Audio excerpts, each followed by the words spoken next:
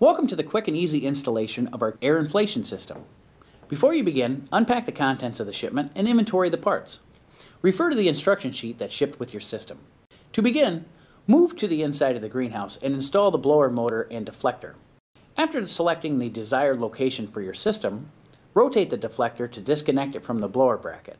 Carefully slide the bracket between the cover film and the top of the rafter. Fasten the blower bracket to the rafter using the supplied Tech screws. To protect the greenhouse film, cover the Tech screws and bracket edges using customer-supplied repair tape or heavy-duty duct tape. Once the blower bracket is attached to the rafter, place the blower motor over the bracket studs and secure in place using the supplied nuts. Be careful not to over-tighten the nuts. Doing so could strip or twist the studs loose from the bracket.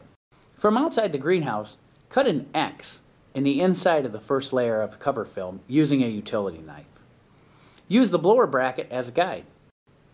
Insert the deflector bushing through the cover film and into the bracket and rotate to secure. Remember, the deflector bushing is installed between the two layers of cover film.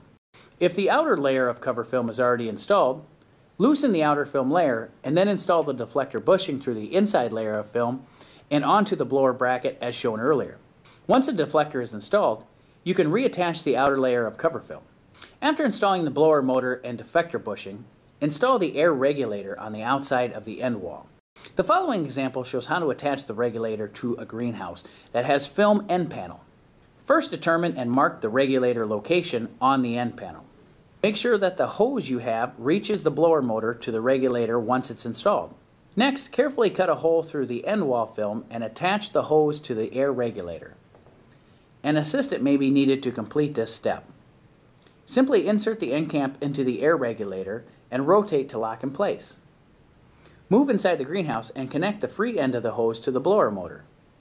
Finally, contact a qualified electrician to properly connect the blower motor to power.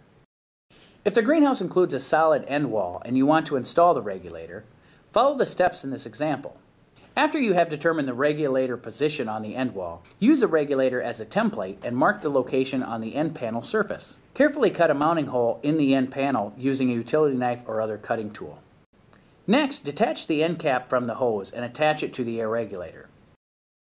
From outside the greenhouse, insert the air regulator and end cap assembly into the mounting hole and hold in place. From inside the greenhouse, have an assistant attach one end of the hose to the regulator assembly. Secure the regulator assembly to the end wall using customer-supplied fasteners. In this example, Tech screws and washers are used. Do not over-tighten the fasteners.